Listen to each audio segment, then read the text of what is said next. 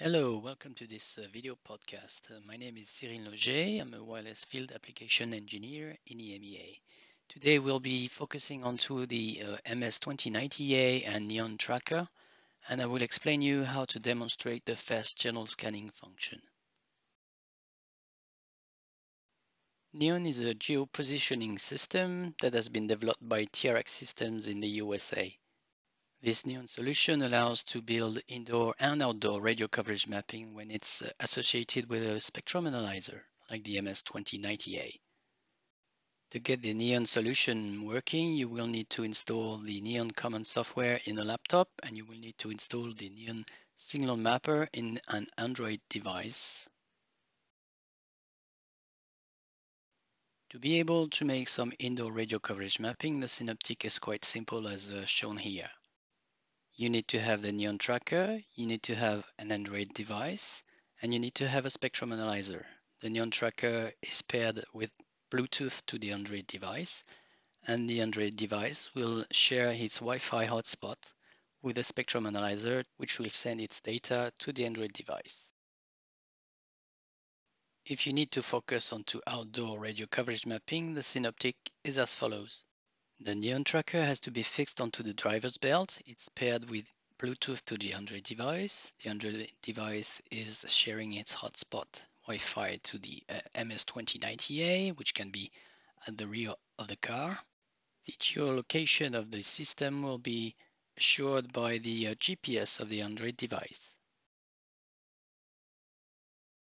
Before making any measurement for the indoor coverage mapping, you'll need to specify and design some buildings in the Neon Common software. Floor plans will be associated to the building that you will have designed, including upper levels and lower levels. The building can be seen in 2D as right now and 3D as we can also see right now. Any kind of position, direction, elevation can be shown in the Neon Common software, which is quite easy to manipulate with the mouse.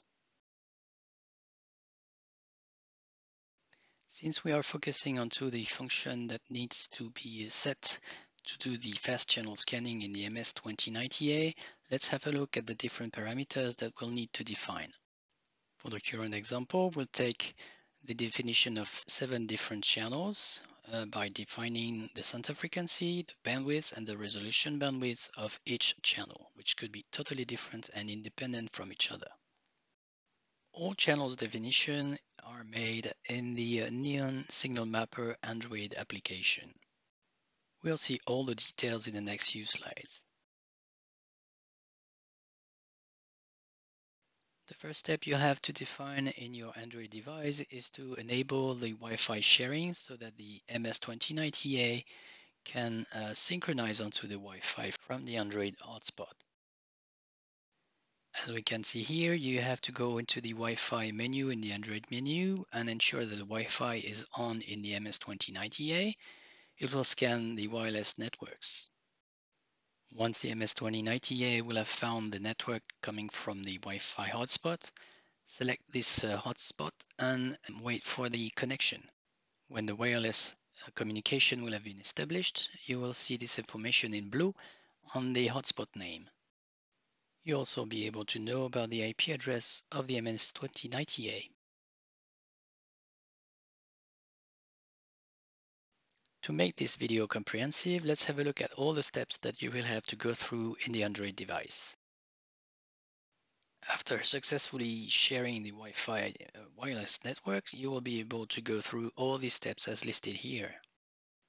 The Neon Signal Mapper Android application is quite simple to use. You just have to follow the steps on the screen as shown here.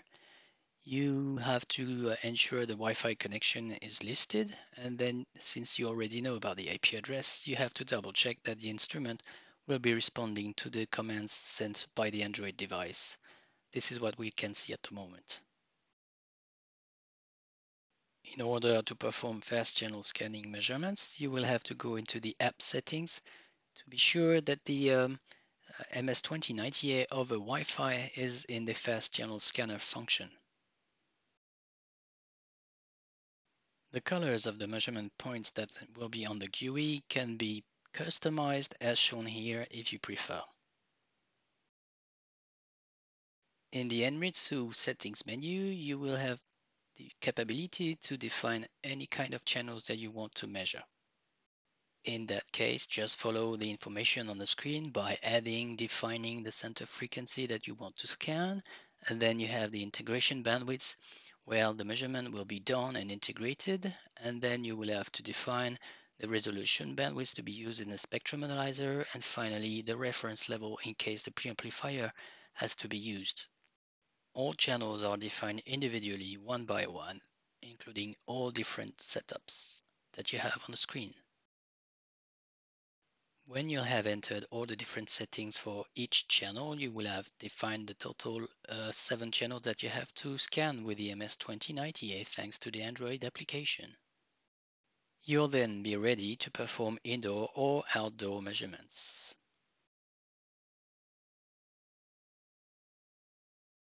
All the different definitions of the channel that you've made in the Android application will let you sequentially scan the 7 channels on the MS2090A as we can see right now on the screen. So it's scanning one by one after the other, all the different channels.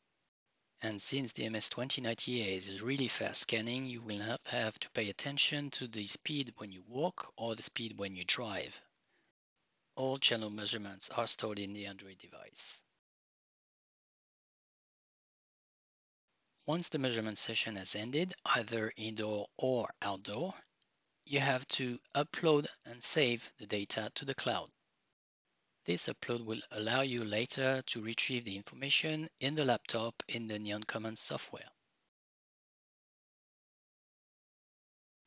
In the laptop, in Neon Commons software, if you go to the File menu, you will be able to go to the cloud and have a look at the file name that you've stored. If it's already stored in your laptop, just double click on it. The measurement session will be loaded into the software and will automatically go where it was recorded on the map. By default, it will choose the Android cell information that has been recorded by the Android device on its own. Then go to the Anritsu Wi-Fi, select any kind of the 7 channels you want, click on it, generate the map. It will automatically choose a color code depending on the maximum and minimum amplitude it has found in the total measurement session. If one of your goals is to make some comparison in the different levels, you will be able to select and fix the maximum and minimum amplitude you want for the color code. This allows you to make a comparison between all the different channels one after the other, and why not making screen copies with the exact same color codes for the amplitude. If you need to understand where you've been during this indoor and or outdoor measurement session, you are able to go backwards in the past and have a look at the progression or the path you've made. You can then define a speed for the replay if you want to go fast or slow, depending on what you want to see. As already mentioned, in addition to the 2-dimension, you can also get the same measurements being shown in 3-dimension. As the replay is still going on, depending on the view, you can see the different points where you've been and the measurements that have been stored by the Neon software. One of the unique points this Neon solution has is that it allows you to go in the stairs, either you go up or you go down the stairs, and it will follow you on the map, and you'll be able to see the different floors where you've been, still making measurements, whereas with other devices it's not possible to do. For some people need to ensure that the continuity of the radio is still okay in the stairs. It's very important to be able to make these measurements. It allows you to understand where to put repeaters in case the level are too low in the stairs, and this allows you also to ensure that emergency carriers can be received in the stairs, or why not in the lifts in case you use any lifts to go upstairs or downstairs. In this replay, we can also see that we've used the car to go on the road and go over the different directions we needed in the streets to map this channel number 1. And in fact, we've mapped the 7 channels at the same time, one after the other, so the replay can show this very easily. It's just a matter of playing with the mouse and to choose 2D or 3 dimensions. Now that we've seen that the replay can be executed step by step, we can pause it, go to the end, and now have a look at the different channels one after the other, depending on the one we want to focus on. Choose either 3-dimension or 2-dimension to have a look at the information we want to pay attention to. If we now choose channel 2, we can see immediately that the level colors are different since the amplitudes are higher, and since we've fixed the color code of these amplitudes, we can easily compare channel by channel. We can also see on this indoor plan that the software is also showing some kind of heat map, which depends on how warm or cool this is, depending on how the amplitude was. Was it high or low? If 2 channels are selected in the Neon Common, be aware that the max of each measurements will be displayed for each color dot. By just looking at this heat map or even the color dots, it's quite easy to understand that this channel number 7 is really with a smaller amplitudes compared to the other channels. By focusing onto any specific channels you want, we can see that we are able to display the details that have been recorded by the spectrum analyzer. By just choosing any kind of data point you have on the map, you can see all the settings that have been recorded by the spectrum analyzer. If we want to focus onto another channel, it's possible. We can generate a new map with the heat map and the color dots, and every dot is recorded. You can see the amplitude and all the settings once again. If you want to move the signal data window on the screen, just highlight this window and move it to the next location where you need it to be on your display. There are plenty other topics that could be dealt around the association of MS2090A and the Neon Tracker, but this could be discussed in other video podcasts.